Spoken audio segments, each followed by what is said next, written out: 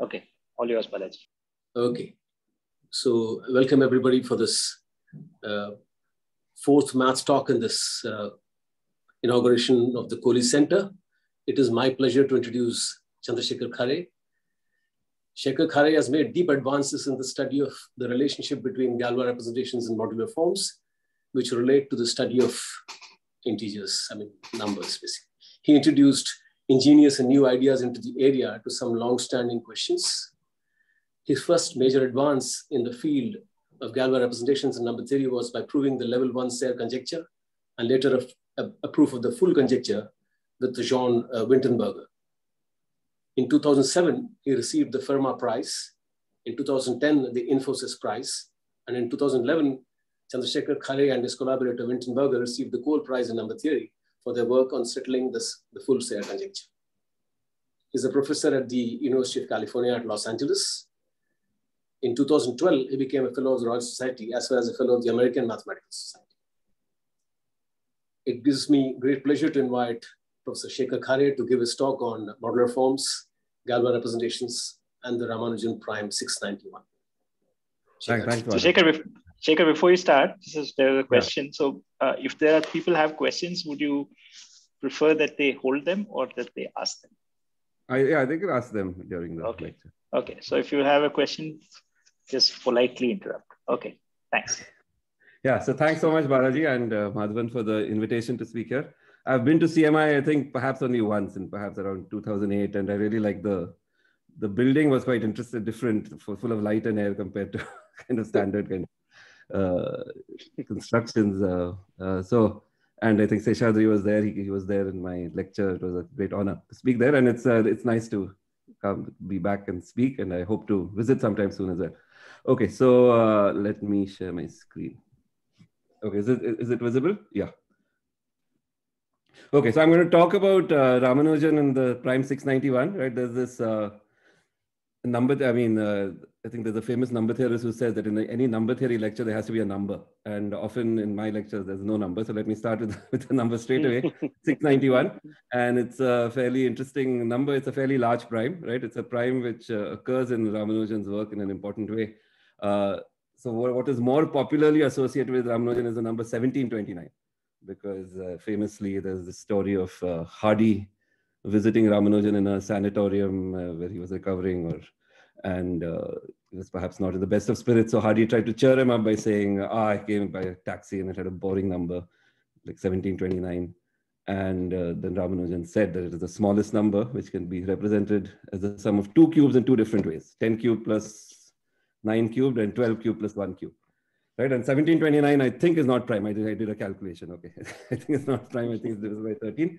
Oh, okay. But there's another number which is, I think, more serious. This is perhaps part of recreational mathematics, but there's another number which is, or not really, but there's another number which I think has theoretically has had more significance for number theory, which is the number 691, and which also occurs in Ramanujan's work. It occurred in his paper, a very influential paper he wrote in 1916 called on some arithmetical functions.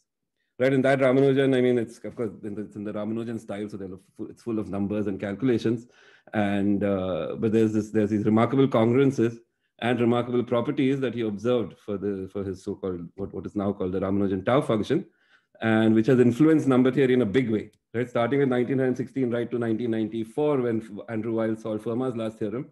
These observations of Ramanujan sparked off a series of developments which kind of run diagonally across the 20th century.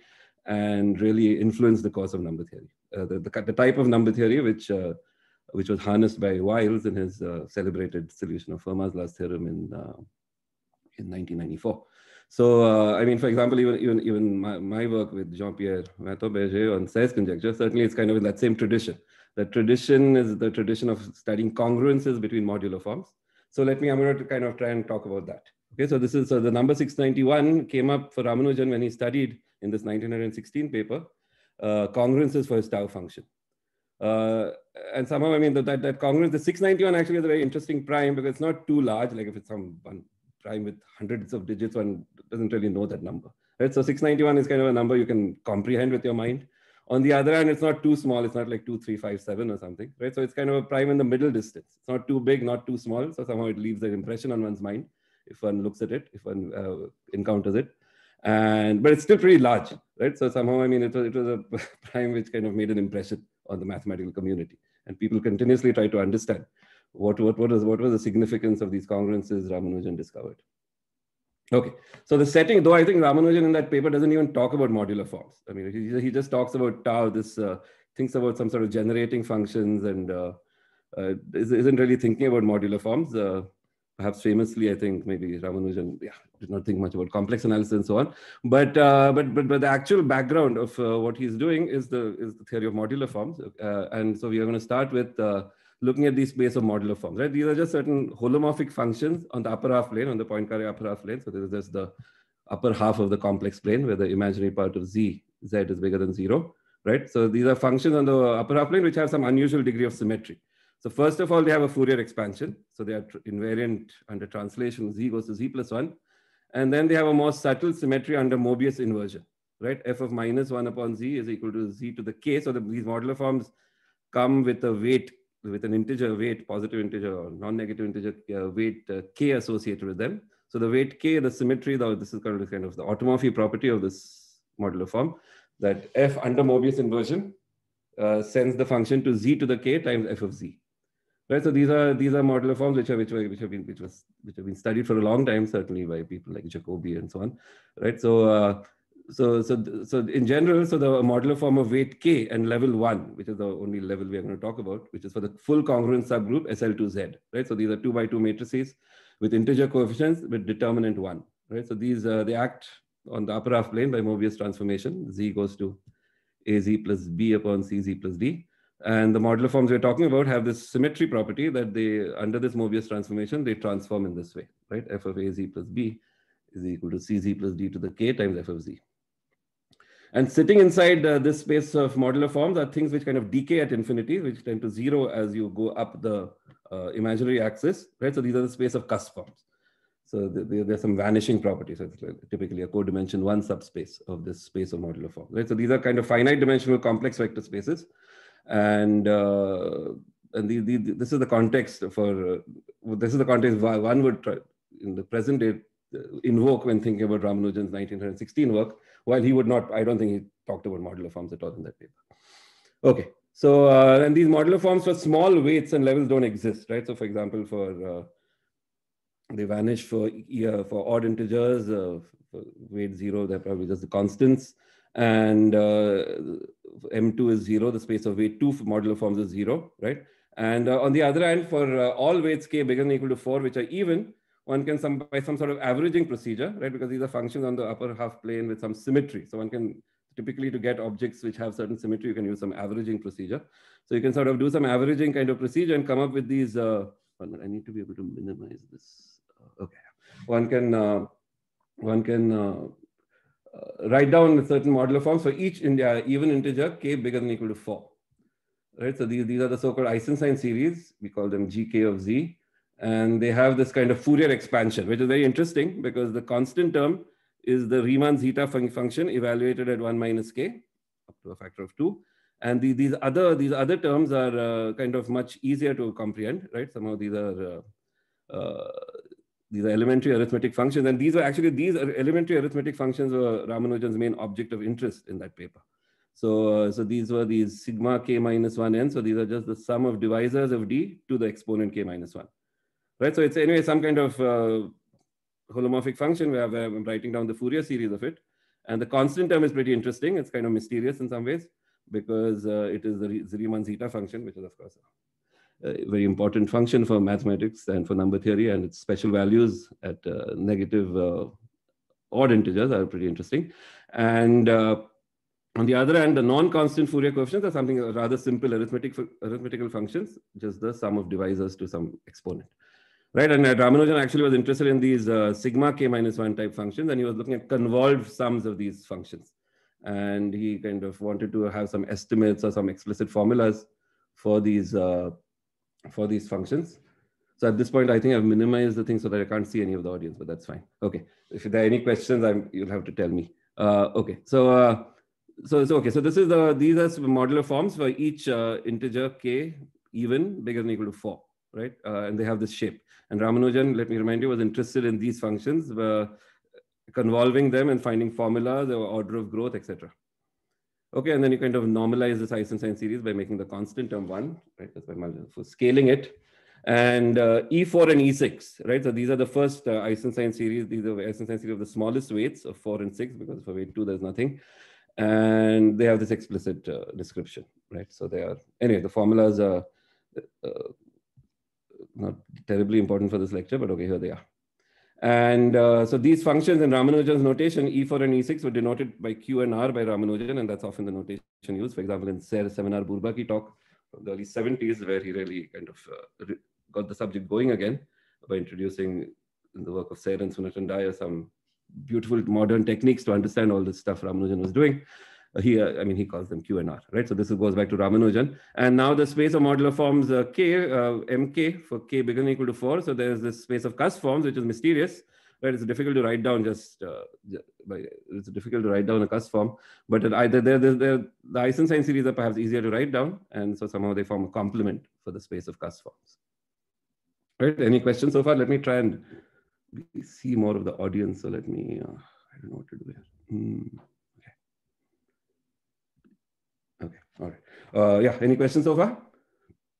All right. So, okay, so now we can consider the entire algebra of modular forms. You can look at the direct sum of weight modular forms of level 1 and weight k for all k, even k bigger than or equal to 0, right? And so this actually turns out to be a polynomial algebra, and these two things Ramanujan called Q and R, the weight 4 and weight 6 Eisenstein series. And okay, so you can kind of, and these formulas kind of, the expressions for the 12th Eisenstein series in terms of Q and R and so on, they show up, for example, in Ramanujan's, I think, paper. Okay, and so now the first time there is a cusp form. The cusp forms are, so Eisenstein series start existing from weight bigger than or equal to 4, even weight bigger than or equal to 4. But the first time there's a cusp form is actually for weight 12, right? So there's no cusp form of weight 2, 4, 6, 8, 10. And for 12, there's a cusp form, and then there's this famous function. It's maybe studied, of course, by Jacobi and various people. It has a kind of connection with the theory of elliptic curves. So it's the discriminant function, called the delta function, right? So this delta function is the first time you have a cusp form, and it's of the cusp form of the smallest weight. It's of weight 12, right? And the corresponding space of cusp forms is one-dimensional. And the coefficients of this cusp form are called the Ramanujan tau function, right? So this Ramanujan delta function, is defined by, it's the first cusp form, it's a cusp form of weight 12, the unique cusp form up to scaling, and then you normalize it so that because it's a cusp form, there is no constant term, and you normalize it so that the coefficient of Q is 1, right? So somehow this function, which is given by this product expansion, which again was known to, I think, Jacobi, and it was certainly known in the 19th century. And on the other hand, it has this Fourier expansion, right? So it has this Fourier expansion. There is summation of tau n, Qn, and these were the functions. These were these arithmetical functions, tau n, which Ramanujan studied. For him, they actually showed up as error terms when he was trying to looking at convolved sums of these simple arithmetic functions, which are given by sums of divisor functions of a number n to various powers, right? So it showed up as an error term, and he wanted to somehow say bound the error term, right? So that was one of the conjectures he made, bounding the size, the Archimedean size, bounding the size of tau n, right? So this is the Ramanujan tau function, and this is what he kind of studied in that paper, right? So for example, if you look at his paper, there's a table of the first 30 values of tau n, and just staring at these, I'm sure he must have computed more and maybe published only 30 of them. Just staring at them, he came up with these remarkable conjectures, right? Somehow, which set the subject off, right? People then kind of were inspired by this paper for decades. Okay. So the Fourier, yeah. Shekhar, you keep mentioning convolutions. So I guess the tau n's would be convolutions of the coefficients of Q and R, right? I mean, triple convolution. I think there is convolved sums where you fix the sigma k and sigma k prime, right? For k and fix k and k prime, and you sum over like something from d r equal to 1 to n of sigma k n minus sigma k prime n minus r or something. Yeah, so triple convolutions of coefficients of Q and double convolutions of coefficients of R. Is that the correct intuition? I mean, because yeah, in some sense, what you're doing is multiplying two Eisenstein series up right? And that resulting object will not be an Eisenstein series. I mean, there will be an Eisenstein series of that weight plus some cusp form. Now, sometimes when the cusp form is 0 because the weight is small, he gets exact formulas for these convolved sums. The first time he gets something which is not an exact formula is in weight 12, when you have to deal with this Ramanujan, this delta function. And somehow, I mean, he wants to evaluate these as explicitly as he can, but there's an error term coming from the coefficients of the cusp form. And but actually, so somehow, I mean, perhaps the more than coming with, I think what's turned out to be important is the function tau, right, rather than this thing he was actually doing. But for him, it came up as an error term. And so these, any questions about this tau function? So you can just think about this. You can forget about modular forms as Ramanujan perhaps did. The 1729 comes because of his knowledge about 1728. That I think, maybe that's a coincidence, I think. 1720, the fact that the 1728, but the 691 is yet to come. So 691 comes up in some very sort of indirect way, right? I mean, so we'll see it later. So Ramanujan looked at the first 30 values of tau n, and then came up with these remarkable conjectures, right? Or perhaps, I'm sure he computed more, perhaps, but at least in that table, I think, in that paper, I think the only tau n is computed for n up to 30. I think, if I haven't looked at this paper very recently, but that's my memory. So now he conjectured that tau had this multiplicative property, right? That tau mn for mn and co-prime. So it's not completely multiplicative, but at least for mn co-prime, you have tau, it multiplies out. Right, and then on the other hand, when m and n are not co-prime, then it's not multiplicative. So it's tau p to the n plus 1 for a prime p is tau pn times tau p, which is kind of looks multiplicative. But then there's a correction term minus p to the 11 times tau to the p n minus 1. Right. So these are two conjectures he made. And on the other hand, then he came up with this remarkable also conjecture that tau p is less than or equal to 2 times p to the 5.5.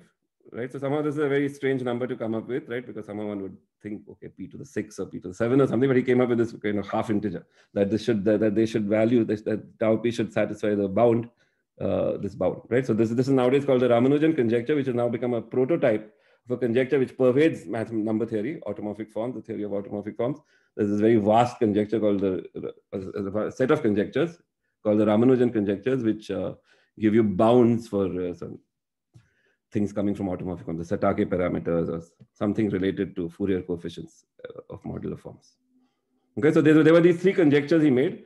So in fact, these two conjectures, the first 2 conjectures were almost proved immediately by a model. I think both of them were perhaps in Cambridge.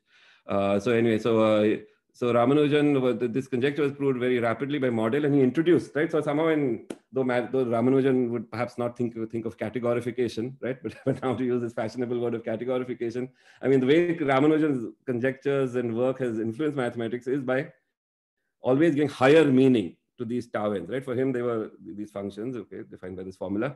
But each time some people have proved significant things about tau n is by giving some interpretation of tau n in terms of some sort of, giving them greater meaning. So for example, Mordell proved Ramanujan's first 2 conjectures, right? Which were these properties, these properties he observed, the multiplicative properties he observed of the tau function, by realizing these tau n's as eigenvalues of some operators he introduced, which were later called Hecke operators, though they were first introduced by Mordell in this particular context. And so somehow, because these operators had some structural meaning, somehow, so he introduced these operators, T sub m, right? It indexed by T sub various integers. So the operators he introduced, they acted on the space of modular forms, preserving the space of cusp forms.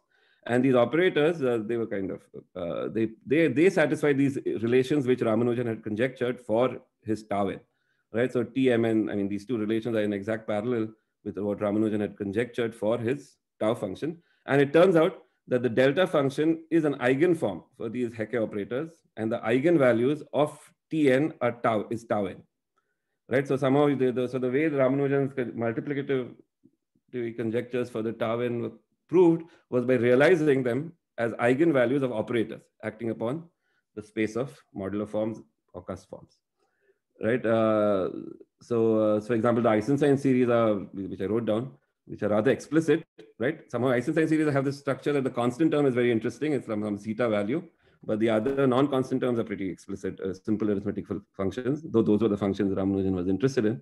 And their eigenvalues for this Hecke operators which were first actually introduced by Mordell, are these arithmetical functions, sigma k minus 1 n, right? Where sigma k minus 1 n is the sum of divisors of n to the k minus first power, right? Any questions at this point? Okay, so the first two conjectures of Ramanujan, or what I call it. Yeah. So one question. One question. So these SKs were your cusp forms, or SKs were your what? Yeah, cusp. SK. So they happen to be eigenvectors for these things. Is that the way one should understand it? So yes, I mean the space SK is preserved by the Hecke operators. It acts upon MK, but it preserves the subspace. And this Hecke action can be diagonalized because there's some self-determinist properties. And in the case of the delta function, it's a one-dimensional space. So that delta is supposed to be an eigenvector for all these operators. So these are commuting, I should have said, these are commuting families of operators which are self-adjoint, and then by basic linear algebra, therefore they can be diagonalized.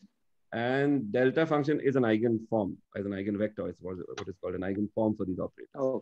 And the eigenvalues are exactly the Fourier coefficient. So the Tn, the eigenvalue for Tn acting upon delta is tau n, the nth Fourier coefficient. So there was this kind of beautiful story which Mordell started, right? I mean, and if you want, I mean, okay, it's so for those of you who've seen it, okay, but let me just explicitly this modular for the way this thing acts upon Hecke upon modular forms is given by this kind of formula. Right, the Lth Hecke operator for L prime especially is given by this formula, right, with this explicit kind of formula on the effect on Fourier expansion. But the point about these TLs, right, is that they have a meaning. They have some kind of meaning, and hence it's easier to prove these properties of multiplicity. There's some kind of tool handle you have to. If you just look at this formula, also it's pretty mysterious. I don't think you can prove these multiplicative properties just looking at this formula. But on the other hand, they basically represent some action of symmetry. There's some averaging kind of. They have some averaging kind of. They have a definition using averaging, which allows you to prove these properties for these Hecke operators and hence for the eigenvalues. Okay, so is that potential TL acting on F? Does that? Yeah, this formula is giving the action of TL on F, where F is some cusp form, for example. Okay. And F starts off life as summation AN QN, and then this is its effect when you apply TL to it. Yeah. Again, it's just a formula, but actually it's kind of it has a more structural meaning, which is what is used to prove the relations on TLs. Okay, so excuse me, can I ask a question? Yes. So when you showed these relations for the Hecke operators, you had the same p to the 11 there. Is it not the 11 was related to the fact that it was a weight 12 form, right? Yes, it is. So, exactly. Yeah. So, but in the next slide, when you wrote down the Hecke operators are defined on a general kth. Yeah. So then, no, in the previous slide, when you wrote the second relation there, the second relation T p to the n plus 1, that's only when it acts on the weight 12 forms, is it? Correct. That's a typo. Yeah, that 11 should actually be k minus 1. Thanks, Rajesh. Oh, okay. Yeah, sorry. Yeah, that's a typo. I'm kind of there's a general relation like that. Yes. Okay. Good. Yeah. So somehow there's a correction term, and that correction term kind of is related to the weight also. Yeah. Okay. P to the 11 or p to the k minus 1 is some sort of central action. Yeah. So this delta turns out to be an eigenfunction for these Hecke operators, right? And these Hecke operators have, of course, played a very, very influential role in the theory of modular forms and in number theory. I think the interesting thing about cusp forms, the space of cusp forms, is it's just a finite dimensional complex vector space, right? But what makes it interesting is that there's this interesting family of operators, and the eigenforms for these operators are they play a very starring role in mathematics, in number theory. So so delta function is the first star, right, which appear on the horizon, but then of course there are several others. Okay, so now actually, so Ramanujan, I think in this paper itself remarked that these exotic properties of the tau function is, I mean, they're relatively kind of strange, right? These especially tau p to the n plus 1, some kind of strange recursion formula. But actually, you can kind of think of them more systematically, or kind of more kind of in a nicer way by looking at the Dirichlet L series associated with delta, right? So starting with this delta, which is summation tau n q to the n, where q is e raised to 2 pi I z. You can do some kind of Mellin transform, or anyway, you can just formally look at the corresponding Dirichlet series, right? Which is tau n upon n to the s. And then what Ramanujan observed is that whatever he was saying about these tau n's actually can be expressed by saying that this L function, L delta s, has an Euler product expansion, right? So in the sense, L delta S can be written as a product over primes P of these kind of much simpler kind of Euler factors at P, right? Which have this shape, 1 minus tau P to the P minus S plus P to the 11 minus 12. Again, that 11 coming from the weight 12. It's 12 minus 1. Right, so you observe that this is a better way of thinking about these properties of tau, of tau m, tau, especially what happens at prime powers, right? And then in fact, Hecker also later proved that, like I'm not sure if it's later, I'm not, my history may not be perfect, okay? So you complete this L function by putting in some factor at infinity, called the gamma function, right? So 2 pi minus s to the gamma times gamma s times this L delta s.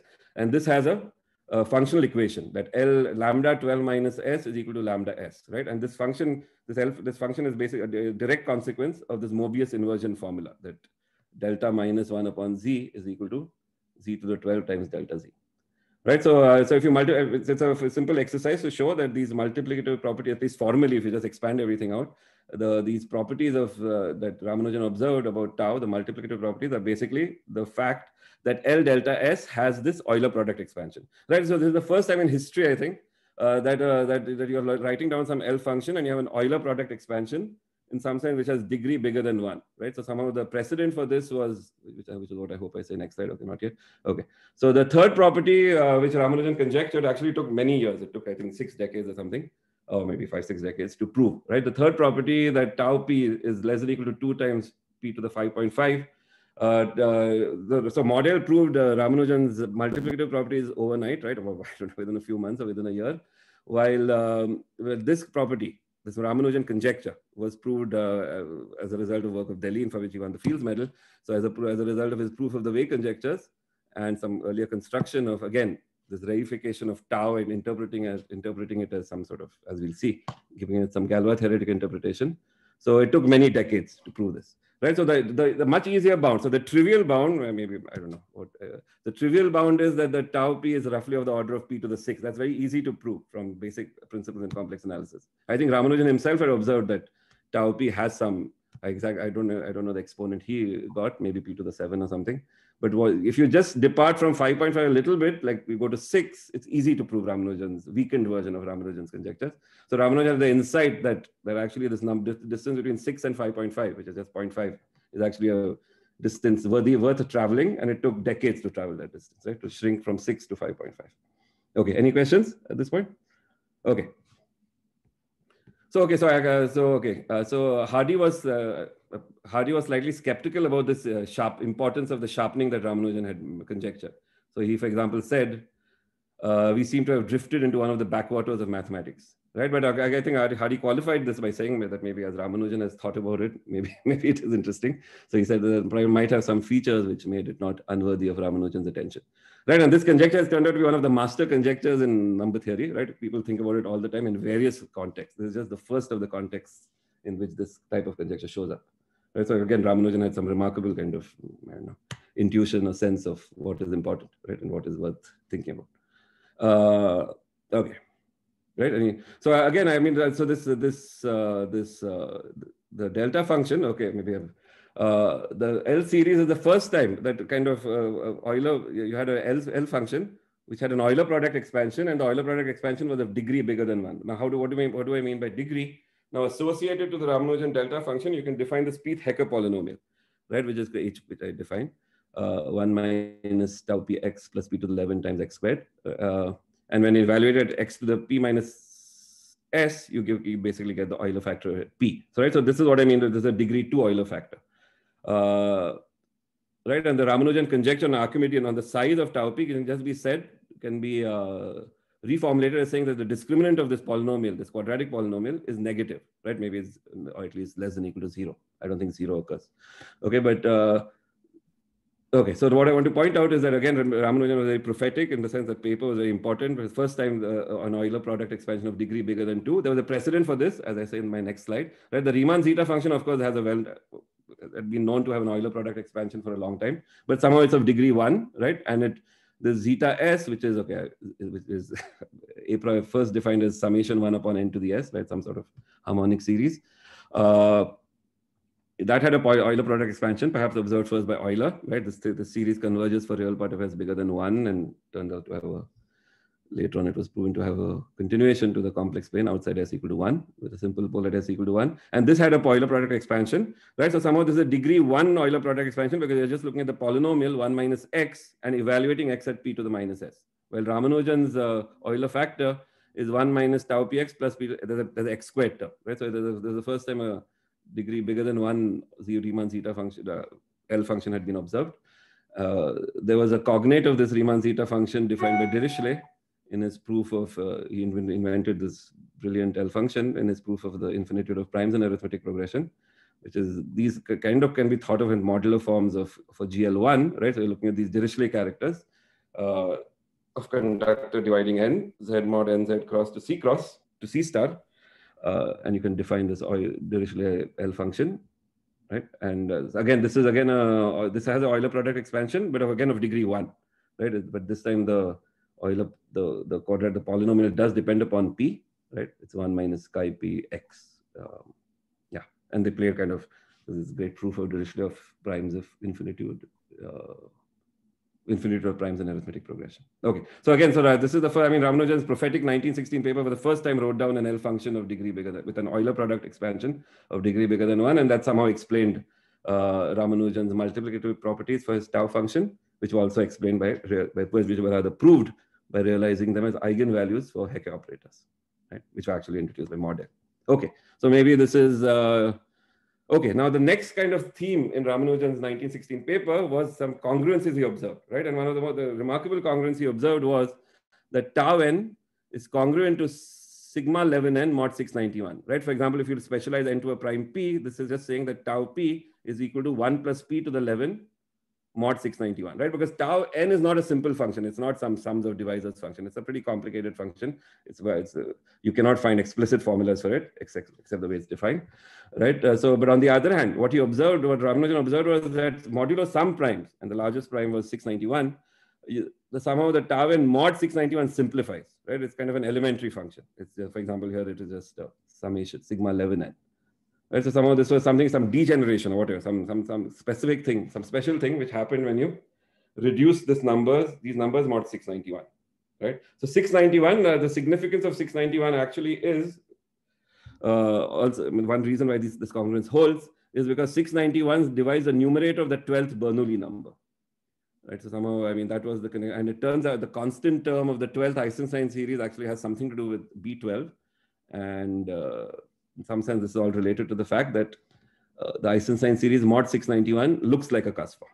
In any case, so but this just numerically, this is the congruency observed, right? So somehow this set off another journey, right, which was to investigate why such a congruence exists. Then people over the years found more and more congruences, right? But they were always with respect to much smaller primes. So the primes for which, especially I think perhaps this was a tradition in England, perhaps, and in India.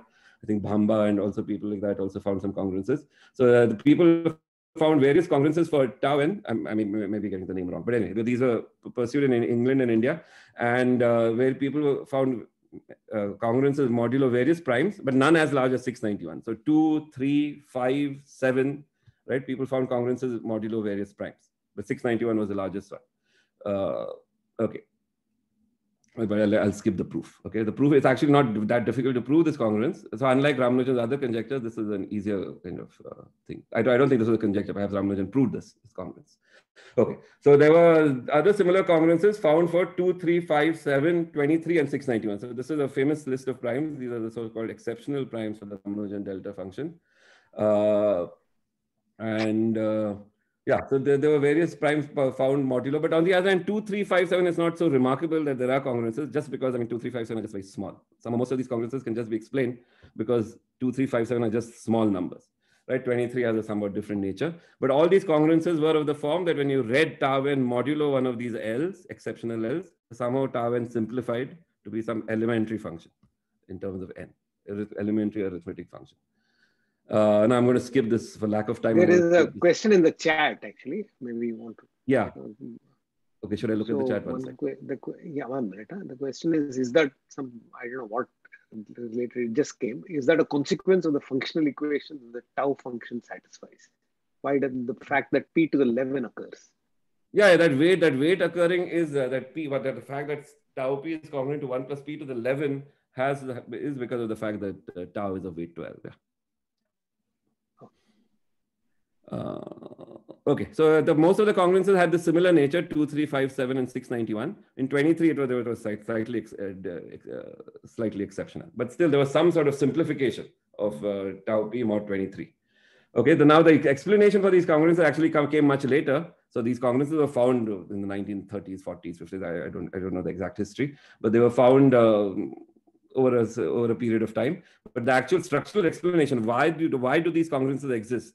And why had people not found any other congruences, modulo any other primes, was explained by some very beautiful work by Peter Sunetendai and Jean-Pierre Serre in the late 1960s and early 70s, perhaps.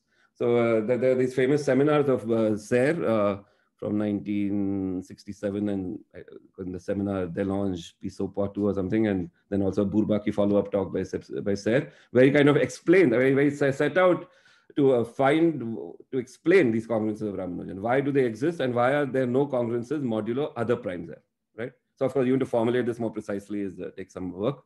But now, so now this is the next step of categorification, right? So you now try to interpret these tau functions, the values of tau, especially at primes p, not only in terms of eigenvalues of the Hecke operators, but now you give them a higher meaning in terms of traces of Frobenius in certain Galois representations, right? So now this is a much kind of perhaps more higher level of abstraction, perhaps, but it explains some very concretely things about numbers, right? Tau n's, properties of tau, right? So otherwise, what is the point of abstraction if one can't explain phenomena which existed before the abstraction, right? So this piece of abstraction certainly justifies itself by really giving a very satisfying explanation of why Ramanujan's congruences existed and why no others were ever discovered, and actually Serre and Sunetendai proved that for primes L not equal to 2, 3, 5, 7, 23, 691, one can show that there are no other there cannot be simple congruences, right? So okay, so in this paper of Serre in 1967, I think Serre first of all tried to give a meaning to these tau function by saying that they should actually be explained as the traces of Frobenius in some L-adic Galois representation, right? So now perhaps I'm going to maybe so he constructed a certain Galois representation, right? So the GQ is this absolute Galois group of Q, right? So you look at Q, look at its algebraic closure, and look at the group of symmetries of this algebraic closure, right? Look at all the field automorphisms of Q bar.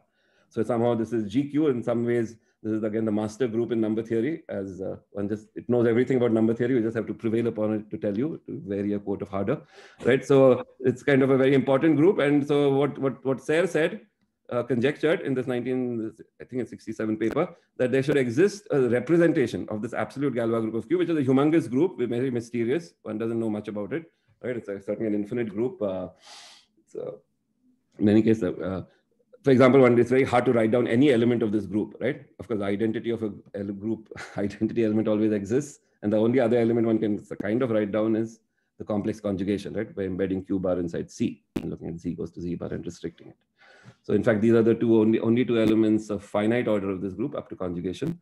Anyway, so it's a mysterious group, but on the other hand, you can, so Serre said, okay, somehow the explanation for these congruences of Ramanujan lies in Galois theory, right? So he said that he conjectured there exists a L-adic representation associated to delta, right? So GL to ZL, ZL is just the inverse limit of Z mod L to the N. These are the sort of L-adic numbers introduced by Hensel. Yeah, so there's a representation of GQ into GL to ZL, which is unramified. Now I'm going to use some terminology. It's unramified outside L, right? So there's this prime L, and it's unramified outside L. And the connection of this representation to the delta function is that's within this representation, there are certain marked conjugacy classes, right? You convert primes, the Frobenius kind of element converts a prime P into an element or a conjugacy class of the Galois group, right? So within this GQ are certain marked conjugacy classes called Frobenius at P, and the connection of the delta function to this Galois representation is, if you look at the characteristic polynomial of rho delta of Frobenius at P for all primes P not L, right, is exactly given by this degree 2 Euler factor, this degree 2 polynomial coming from the delta. Right, of course, for those of you who have not seen this, this is a lot to swallow in a slide, but maybe the takeaway is that you have some kind of, you interpret tau, model interpreted tau p's as eigenvectors for Hecke operators, eigenvalues for certain Hecke operators, for certain operators. Now, Serre is proposing a higher level explanation by interpreting these as traces and representations, right? Traces in some sort of non-abelian, some GL2 type representations, right? So, of course, there was a precedent for Serre to make this conjecture. There were already known cases of this L-adic representations associated to modular forms, not for delta, but for weight 2, due to some amazing work of Eichler and Shimura in the 1950s, right? But so some of this was some higher weight kind of generalization of something which was known in weight 2. Okay, any questions about this? No, this is, of course, yeah. So such representations, as I say, had been, they didn't come out of the blue, right? In the sense, there wasn't sort of, they existed, some sort of prototype of these representations in weight 2. Okay, let me not go into much detail about this. So the next level of categorification is, as I said, interpret tau p even in a more sophisticated way as traces of Frobenius in L-adic Galois representations, right? And okay, so let me skip this slide, and the Deline rapidly proved this conjecture of Serre, maybe within a year or two, I don't know, using Grothendieck's theory of étale cohomology, Grothendieck theory of étale cohomology. Deline proved this conjecture, right? He actually proved the existence of this Galois representation. But Serre and Sunet and I actually were happy to just conjecture the existence and assume the existence, and then go on to study properties of this Galois representation, right? So, you know, Deline did prove this, but Serre and Sunet and I just went ahead and studied this Galois representation. What kind of representation is it, if it exists? But Deline, of course, proved it exists. And that's how Deline actually proved Ramanujan's conjecture about his bounds on tau p, where this is the interpretation which led to Deline's proof of Ramanujan's conjecture about size of tau p, by interpreting them as eigenvalues as traces of Frobenius, and then bounding the traces of and where they come from in terms of some algebraic geometry, and then proving the Weil conjectures, right? So there was this very long story that started in 1916 and ended with Deline's proof of the Weil conjectures, which then proved Ramanujan's conjecture, this particular conjecture. Yeah, okay. Okay, so this Serre in his article, okay, so as I said, Serre, I mean, again, Serre and Sunet and I never published a joint paper, right? But so somehow, but I think this is joint work, which was then summarized in different papers of Serre and Sunet and Dyer. And Sunet and Dyer, in fact, in one of his articles in Antwerp, says that this is joint work, and who did what is left to the reader as an exercise in stylistic analysis, right? So somehow they never published a paper, and it was all joint work, which was written up separately by them, I think. Okay. Okay, so Serre in his article in this Delange Piso Poitou 1967 seminar, right, conjectured this Galois representation and made some remarks about how that would like explain some of these congruences of Ramanujan. Then Sunet and Dyer actually kind of just assumed that Galois representations existed, and actually this work of Sunet and Dyer convinced Serre that his conjecture about the existence of Galois representations actually should be correct, because somehow one is saying that if one is interpreting tau p as traces of Frobenius and some Galois representation, it is putting some symmetry on it, is putting some structure on these Galois on these numbers tau p's, right? And so it's to be convinced that this structure is something which actually happens, one needed some verification. So one of the things Sunet and I explained was that these two-adic congruences, which people had discovered, could be explained by showing that the two-adic Galois representation conjectured by Serre and proved by Deline, the image of this Galois representation had a particular shape, right? It was an index 3 times 2 to the 25 subgroup of GL to Z2, and somehow it explains some exotic congruence, or some rather congruence of lemma modulo some very high power of 2, right? 2 to the 11. Anyway, so somehow there was all this work going on, right? People Serre conjectured the existence, Sunet and Serre started studying the images of these Galois representations, and they realized that the key to explaining Ramanujan's congruences, why they existed modulo some primes and not others, was basically proving properties of the images of these Galois representations. Somehow one wants to somehow analyze what the image of these Galois representations is, right? And of course, then this started a long series of works by Serre in the 1970s, which is a famous series of works about studying images of L-adic representations coming from motifs, right? For example, elliptic curves. There's a very famous paper of his from the 1970s. Okay. So for example, now the congruence of Ramanujan is really explained, but the 691 congruence is equivalent to the fact that when you look at this 691 adic representation, now you can specialize the prime L in the Serre's conjecture, right? The L-adic representation, you can specialize it to L equal to 691.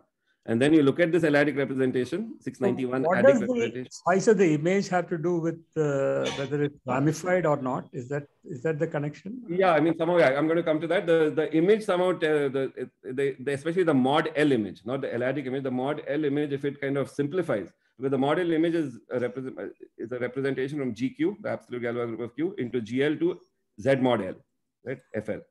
So whether the image is, when the image degenerates, when it becomes small, typically one would expect the image should be large. It should contain SL to FL. But when the image becomes small, that explains Ramanujan's congruences. So somehow the smallness of the mod L image of the Galois representation Serre had conjectured to exist explained Ramanujan's congruences. That was the great grand idea of Serre and Wintenberger. And of course, but the entire thing is how do you control the images? They developed a very beautiful geometric theory of mod L modular forms to come up to study these images. Right. So for example, just the congruence mod 691 of Ramanujan can be explained by saying that actually the mod 691 thing, the mod 691 representation coming from Ramanujan's delta function is reducible. Right. So typically these mod L images would be irreducible, but in mod L, in mod 691, this image is reducible. And in some sense, it is given exactly by something like this: 1 star 0, and this is some character chi 691 to the 11th power. This is the so-called mod 691 cyclotomic character, which is observing the action of Galois on 691st roots of unity, right? So somehow it's some specific representation reducible, but the main thing is that it's reducible, and that explains the extra congruence, the congruence Ramanujan found, right?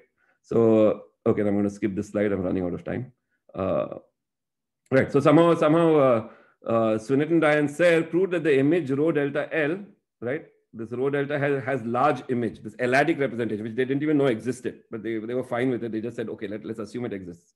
And because somehow where it comes from does matter in various finer aspects, but somehow you don't need to know Deline's construction to prove their theorems, right? You just axiomatically assume that this representation exists, and then you just go ahead and study what the image can be. So they showed that this L-adic representation, if it at all existed, had large image, right? Especially for L not outside this exceptional set of primes. Okay, so they proved that this image was large. So the largeness being quantified by saying that the image contains the SL2, the 2x2 L-adic matrices of determinant 1, right? The determinant somehow is also known. So the main thing is to know whether it contains SL2ZL or not. Right, and they somehow showed for L now outside this exceptional set, the image contains is big, right? In the sense it contains SL2ZL, and that somehow explained why there were no congruences mod L for L not in the exceptional set, right? Because somehow that having simple congruences for tau and mod L would contradict the fact that the mod L image of the tau function of the delta function of this rho delta L is large. Of course, it's a bit vague. I mean, to make all this precise, perhaps, especially one is seeing this for the first time, it requires it'll require more time, which I don't have. Okay, but I just wanted to explain, I just wanted to point out this fact that the Ramanujan's congruences, they were just purely numerical congruences, perhaps, but they were really explained only by developing theory, right? You have to really develop very elaborate theoretical explanation for it. For example, Serre drew on the theory of L-adic representations, which was being newly minted at that time in the work of Grothendieck. And then Deline kind of proved the existence of these representations, being a student of Grothendieck and using all the technology. Okay. So anyway, I'm going to skip all this slide. So what I want to summarize this slide by saying is that the way Serre and Wintenberger proved the kind of studied the images of these representations associated with delta function was by developing a very beautiful theory of mod L modular forms, right? So it's a very geometric theory. And it is exposited in a seminar Bourbaki by Serre in, I think, the 1973 or certainly the early 70s. And somehow in that, via this model theory of modular forms, they could kind of classify what the images of the L-adic representation associated with delta is. And that way, they explained the congruences of Ramanujan. right? Anyway, so now I've prepared far more than I can fit into the lecture. So let me skip this slide. I mean, there are various other congruences which also proved to be very important for the delta function. Okay. So now, okay, now in fact, for lack of time, I'm going to in fact skip over these slides I've made. Okay, I wanted to explain the relation of Serre's work to his conjectures, right? So now let me just talk about it rather than. So Serre actually made these conjectures associated to the delta function. He conjectured that there exists a mod L Galois representation from the absolute Galois group of Q into GL2 of FL, which explained his congruences, right? And it is in this context that Serre in 1973, in a letter to Tate, made a converse to his construction. So he was saying that, okay, mod L, I'm conjecturing that mod L Galois representations of certain sort into GL2FL or GL2FL bar, which were in particular odd, right? Somehow the one property he knew was that the determinant of complex conjugation, right? Because complex conjugation, remember, is one element is one of the elements you can write down of the Galois group of Q, at least as a conjugacy class. The determinant of that is -1. That is related to the fact that the space of modular forms is non-zero if and only if, non-zero implies the weight is even, right? The evenness of the weight is a parity condition, translates into a parity condition on the Galois representations Serre constructed or thought about. So he, in a letter to Tate in 1973, Serre had this leap of the imagination or whatever, made this kind of conjecture that in fact all the Galois representations which one can think about in the sense GL2 into G2 by 2 into GL2 FL bar, which are odd and irreducible. The irreducibility also is not really important, but as long as they're odd, they should actually come from modular forms. Right, so somehow this is what is called Serre's modularity conjecture. So he made this in the context of this work. So what I wanted to point out in the last 5 minutes is that the Ramanujan also certainly impacted, was what the Ramanujan's congruences led to a line of development, which also led to Serre formulating his conjecture, right? His so-called Serre's modularity conjecture, which he made in some form in the 1973. He made it only in the so-called level 1 case, where he was fixing the congruence subgroup to be SL2Z rather than some congruence subgroup thereof. And then again, just like when Ramanujan conjectured something, model immediately proved some parts of his conjectures. Tate, in a remarkable kind of argument using elementary algebraic number theory, more or less, proved Serre's conjectures in a very particular case, right? He proved the Serre's conjectures of L equal to 2.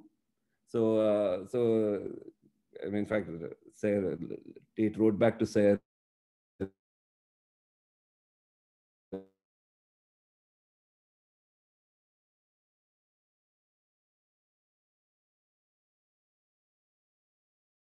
Scattered set of things. Let me point out this very beautiful numerical fact about tau L also. It's also people also study other congruence properties of tau L, right? Is tau L congruent to 0 mod L, or is tau L not congruent to 0 mod L, right? So somehow this is a property also which even Serre had pointed out in his seminar DPP and those kind of talks, that it often happens. It seems to be that tau L is never congruent to 0 mod L except for a very small set of primes L.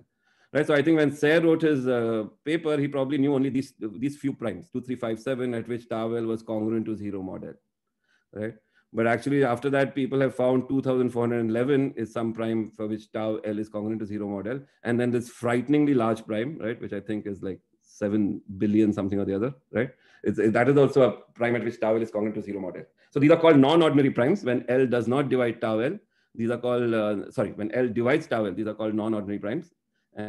And when L does not divide tau L, these are called ordinary primes. And then somehow they have some significance in terms of the geometry and Galois representation. So for example, if there's a student listening to this, it's certainly an open question whether there are infinitely many ordinary primes for the tau function, right? Are there infinitely many primes L so that tau L is not congruent to 0 mod L? Of course, one expects this to happen almost all the time, right? Certainly for a density 1 set of primes, but one doesn't even know if there are infinitely many such primes, right? Of course, by pure logic, there are 2 mutually exclusive properties, tau L congruent to 0 mod L, tau L not congruent to 0 mod L. At least one of these sets has to be infinite, but you don't know which one, right? Though the money is on the fact that tau L not congruent to 0 mod L is the dominant condition, right? It should happen almost all the time.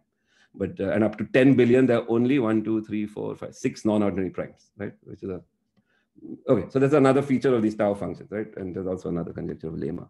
Let me end by, I was going to talk about Serre's modularity conjecture, and its relation to this, but I'm going to skip all that.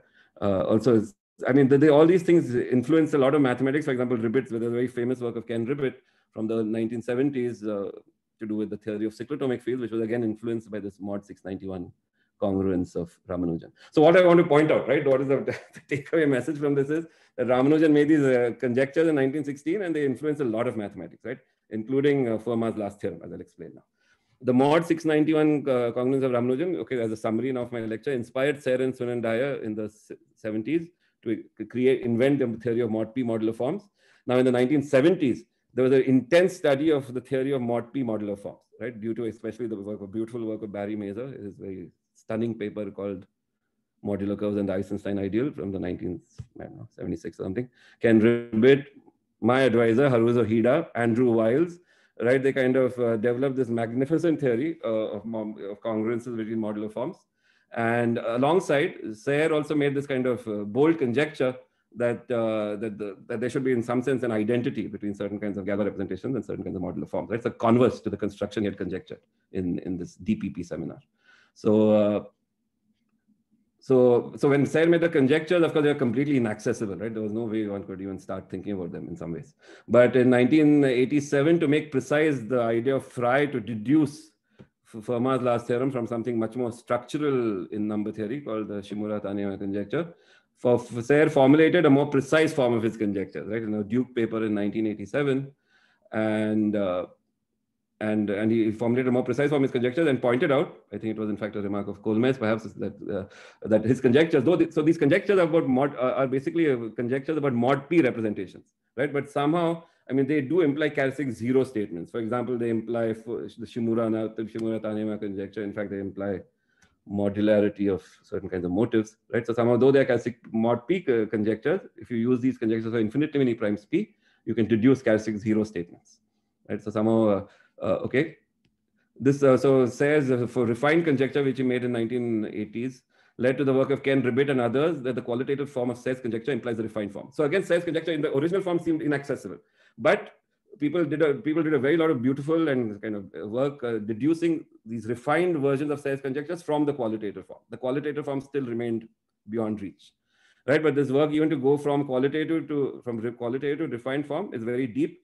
And Ken Ribbit, for example, wrote this very important paper published in 1990 in Invenciones Math 100, where using the latest, all the very deep arithmetic geometry, he deduced Serre's refined form from his qualitative form. And this is a paper in which he showed that the Fermat's last, he made precise Serre-Frey's kind of idea that that Shimura-Taniyama implies Fermat. Right? And all this was stimulated by work on congruences between modular forms, right? Which again goes back to Ramanujan's 1916 paper, at least in the sense it started off a journey. So so Wiles in 1994, right, invented this, proved Fermat's Shimura-Taniyama conjecture, the semi-stable case, by inventing this very beautiful technique called modularity lifting, which has given rise, which has ever since been undergone intense development, right, for the last 25 years. And has been one of the most powerful tools, an arithmetic tool, unlike the traditional Langlands program, which is perhaps more harmonic analysis and so on. This is a very arithmetic tool using congruences between modular forms to relate automorphic forms, Galois representations, and motives. Right? So the Shimura-Taniyama conjecture is one of the outstanding kind of cases of the Langlands program one would like to prove, which of course predated Langlands. But the only known way to prove this conjecture is by using very arithmetic ideas, as introduced by Andrew Wiles, right, and others. So this conjecture of, so I'm just giving you now a kind of a bag of things which I'm just mentioning names, okay? So the conjectural web of relationships between automorphic forms, right, with analysis, geometry, and algebra. Automorphic forms, Galois representations, and motives, right, algebraic varieties, is the vision of Langlands, and the arithmetic methods introduced by Wiles have resulted in dramatic progress in the Langlands program, using kind of a very fine integral theory of modular forms, right? These methods were in a sense a wholly unexpected source of progress from the point of view of the traditional Langlands program, right? So somehow, yeah, these methods are totally quite different. Of course, they draw upon, one would use some things which the traditional Langlands program produces, but you build upon it in some very different way. So it is indeed very surprising that a very fine integral theory of modular forms, spurred by Ramanujan's congruence and then developed by work of Serre and Dyer, has proved such a powerful tool to attack some of the central conjectures in the Langlands program, like the Shimura-Taniyama conjecture, which predates it. And the Langlands program, those conjectures make no formula, they make no reference to congruences between modular forms. right? But the amazing thing is that this very fine integral theory has a big impact on characteristic zero classical statements, which conjectures, which were totally inaccessible till Wiles started. So also, for example, in work I did with my French colleague who unfortunately passed away a few years ago, Jean-Pierre Wintenberger, and I proved Serre's conjecture, this modularity conjecture, this converse to Serre's construction of going from delta to a Galois representation. One wanted to reverse the direction, to go from a Galois representation to a modular form. And this was proved by Wintenberger and myself in this period. The main ingredients are the theory of congruences between modular forms and Wiles's modularity lifting techniques, right? So some of the main techniques, the main technique is the modularity lifting technique of Wiles. In fact, the proof has a striking feature that it uses an induction on primes, right? I don't think that, I think at least people like Sarnak and so on told me that there are not many proofs which use an induction on primes, right? So this is one feature of this proof, which is kind of amusing, that the proof uses an induction on primes. And what is the starting point of the induction? Induction always needs a starting point. The starting point of the induction is this proof of Tate of Serre's conjecture in the case L equal to 2, in a very particular case. So while you have the case for, you have the conjecture for L equal to 2 in level 1. Then on the other hand, then Serre observed that the same argument of Tate works for L equal to 3, right? So somehow this is our starting point. You have the conjecture for 2 and 3, and then you induct on the prime, right? Of course, how do you do the induction is a different story. And in general, one can think about Serre's conjectures, right? Which I claim are in the line of descent, I mean, or a certain tradition, which started with Ramanujan's 1916 paper. It's okay. Serre himself thinks about it as some kind of mod P Langlands program, right? And this mod P Langlands program, Jean-Pierre and Wintenberger and I have just proven one case of this conjecture of this program, which is the classical case as formulated by Serre. This is just the starting point, right? Because there's no need to think about GL2. You can think about GL3, GLN. And there is an entire world waiting to be explored, and the subject is very demanding, I think. It needs a lot of work, and it certainly has benefited from a lot of talent coming in, and there's been a lot of work since Andrew Wiles, and the subject is in a state of explosive development. So maybe I'll end here. Thanks.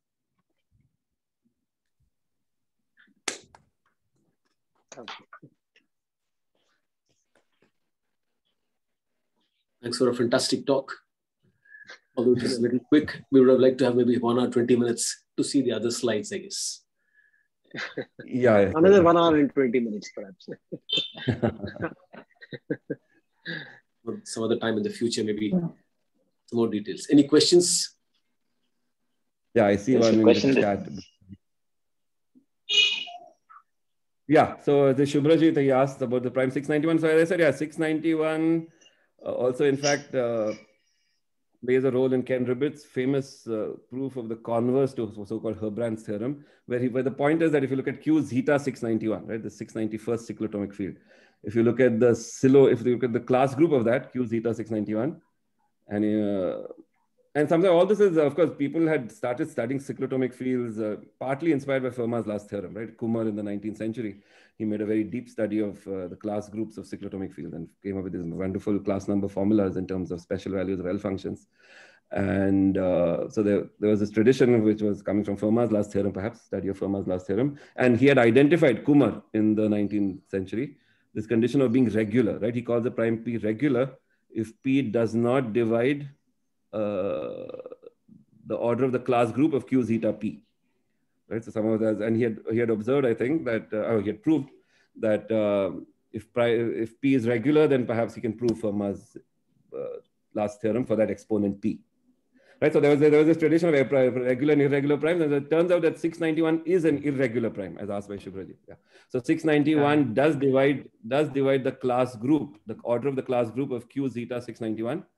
On the other hand, there was this sort of more refined kind of things you could think about, which were again thought about by Kumar, I think, perhaps, that you look at, you don't just look at the class group, right? But you look at it as a module over the action of the Galois group of Q zeta 691 over Q, which is Z mod 691 star. And then you can decompose the class group into eigenspaces for this action. And then you can ask which eigenspace is non-trivial, right? So this was the work which Ken Ribbitt proved. I mean, Herbrand in one direction and Ken Ribbitt in the other direction, using theory of modular forms. Again, Serre's DPP paper, right? This Delonge Piso-Porto seminar paper actually makes a remark about this and suggests that this is something worth thinking about, and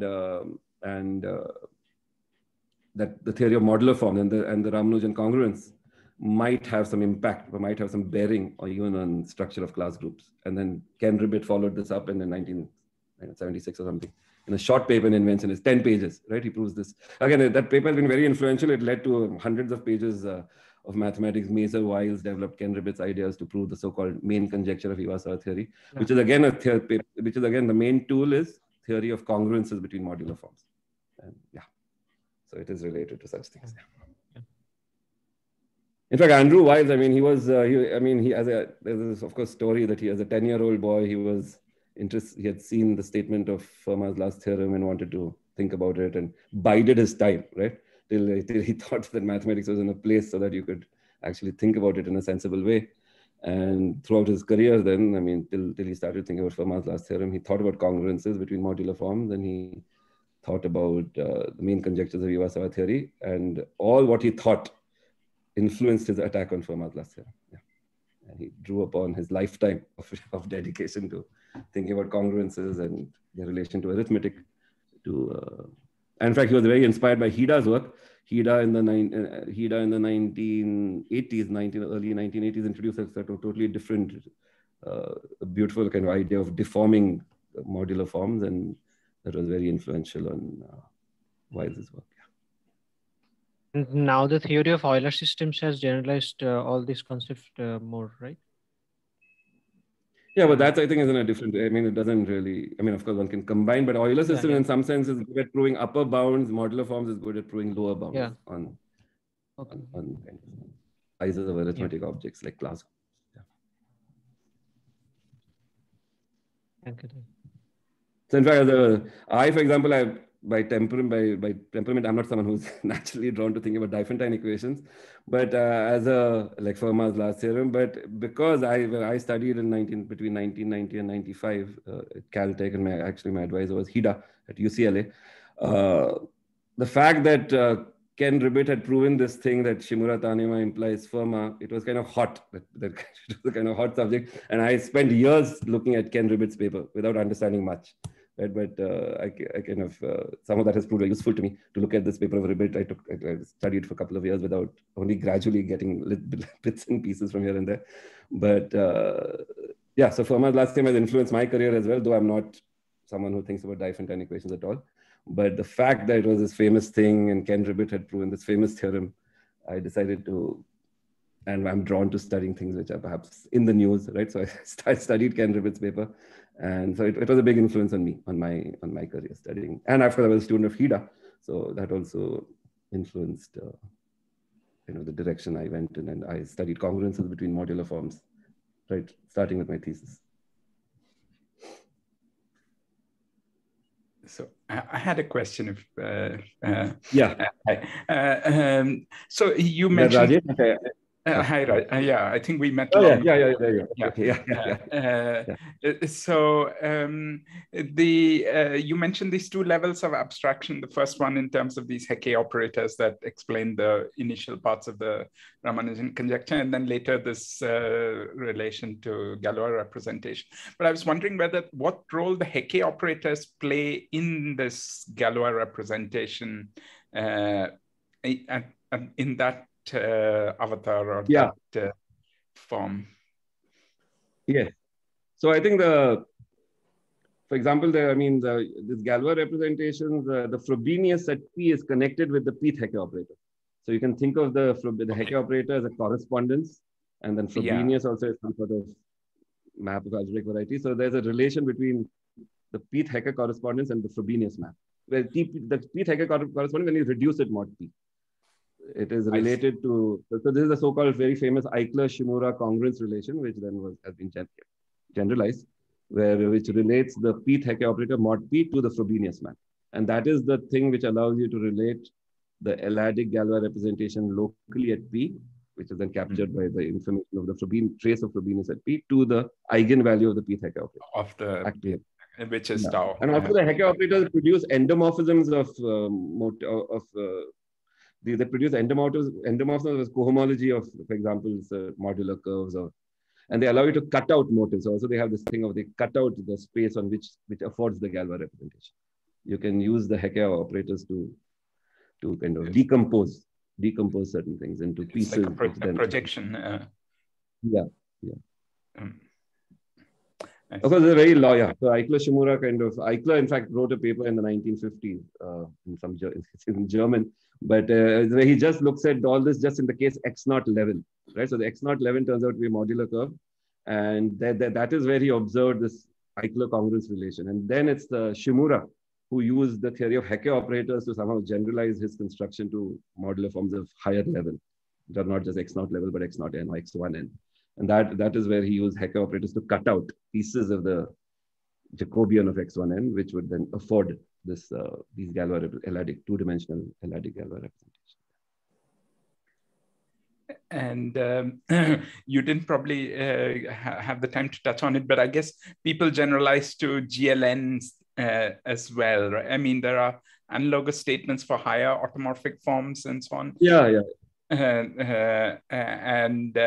And there are analogs of Hecke operators there and a similar. Yes. Yeah, the Langlands program, of course, is a very vast general program which considers all reductive groups and but much of this, so these Serre conjectures, there's some form of them for higher automorphic. Yes, yeah. But of course, the interesting thing is that though now we proved this conjecture 10, 12 years ago, that the only case of Serre type conjecture, which is known, is the classical case, which is the one we proved. One would think that now one should be able to prove more cases, but it's very difficult somehow. I mean, it's technically, even though you might have a strategy, the technicalities, it's like, I don't know. There are a lot of singularities you encounter in the proof, and technically there's a lot of work which one has to do to overcome these problems. There has been a lot of development of the Wiles techniques. So people have attacked sort of higher dimensional Galois representation, but the Serre conjecture part of it has proved to be rather difficult to generalize. So people have, there's this famous 10 author, so the so-called 10 author paper. Number theorists nowadays have started hunting in packs, unlike earlier when people used to write solo papers. Nowadays, people so there's this very famous 10 author paper where, or rather, it's a well-known 10 author paper where perhaps that represents in some form the latest in the Wiles type techniques, where they do prove automorphy of L-adic Galois representations. So the technology has developed a great deal for general groups. But still, the Serre conjecture type thing has not been generalized. If you want exact results, Serre's conjecture in some sense are exact results. But what people generalize is the so-called what they call potential version of Serre's conjecture, where you don't get it on the nose, but up to some sort of unspecified base error term, base change. That thing is perhaps more robust, and it has been generalized. But Serre's conjecture itself, I think, is. But it's pretty amazing that these Wiles techniques, which are very arithmetic and so on, they are really the source, I would think, of the greatest progress in the Langlands program in terms of this direction of going from a geometric object to an automorphic form, or from a Galois representation to an automorphic form. The other direction, there are more standard methods which are part of the traditional Langlands program, which go from an automorphic form to a Galois representation. Though they are certainly very beautiful, very powerful, very important. But they somehow, the success in going the other direction has been more from the arithmetic, sorry, maybe I lost. Is my internet going bad? I don't know. No, it's fine. No, it's fine. Okay. It says on my end that the internet connection is unstable. Any further questions? Am I visible? I don't know. Yeah. Yeah, there was no problem with your audio. Okay. Questions? More questions, comments?